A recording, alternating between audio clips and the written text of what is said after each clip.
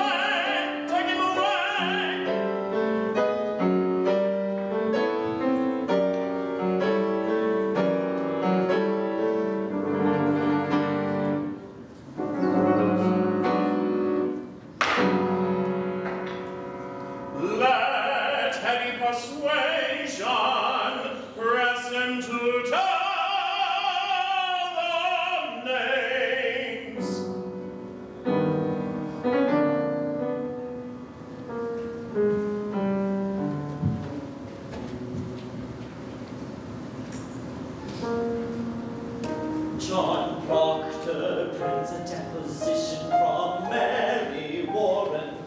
Did you not tell me she was sick? So I did. So John Proctor told us. Sick at heart she was, Your Honor, but not now. She comes to tell you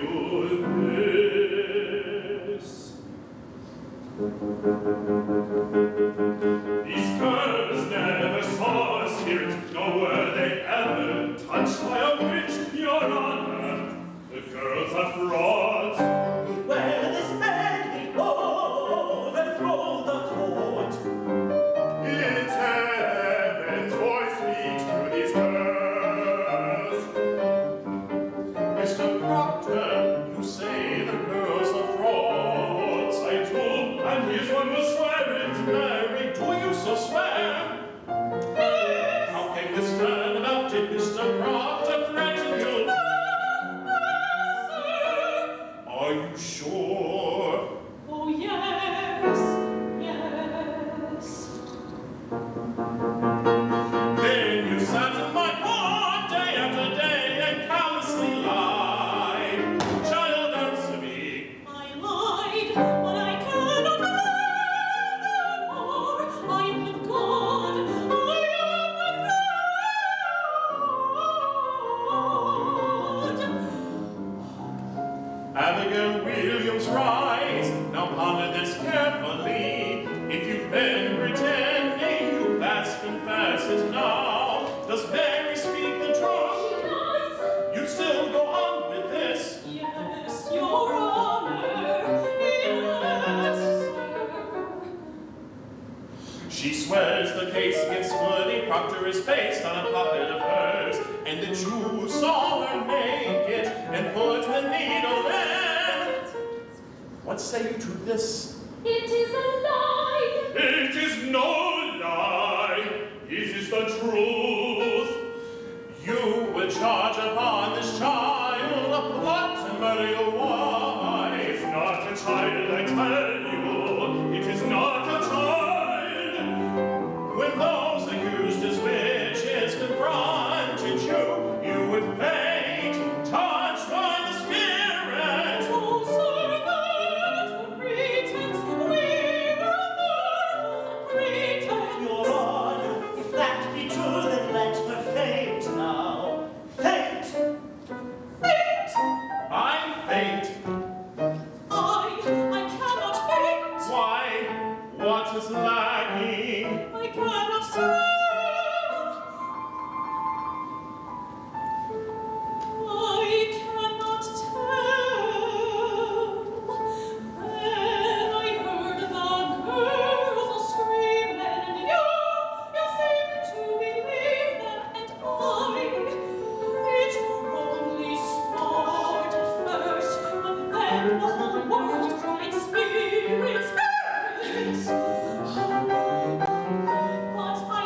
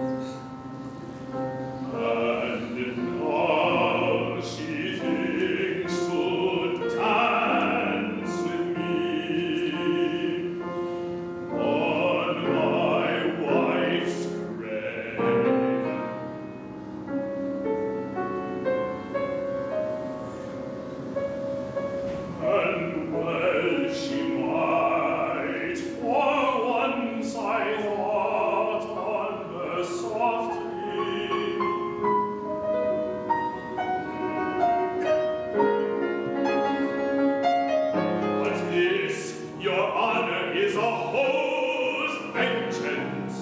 Do you deny this? I shall not answer it. I've ruined my name, but now you know the truth.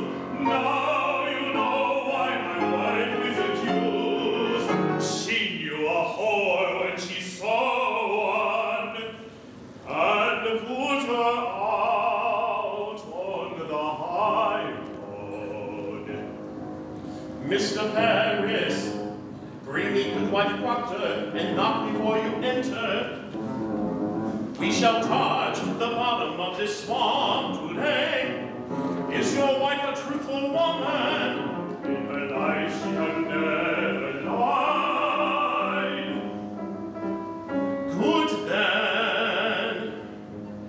And if she tell me, child, you be a harlot, then may God help you. Let neither of you face the witness. Enter.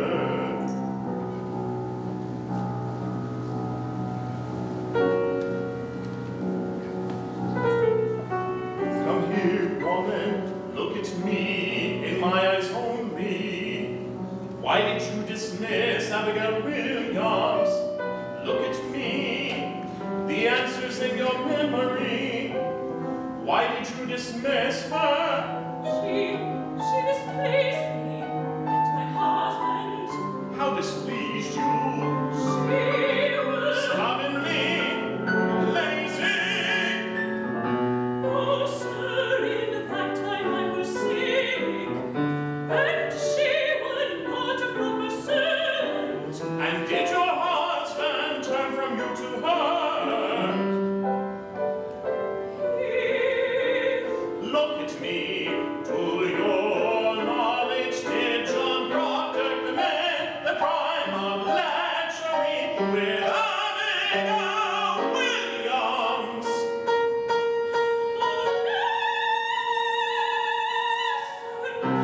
Remove her! Remove her, Mr. Parris! Elizabeth, tell the truth! Remove her! Elizabeth! Elizabeth! I have confessed it. Oh, John, my God!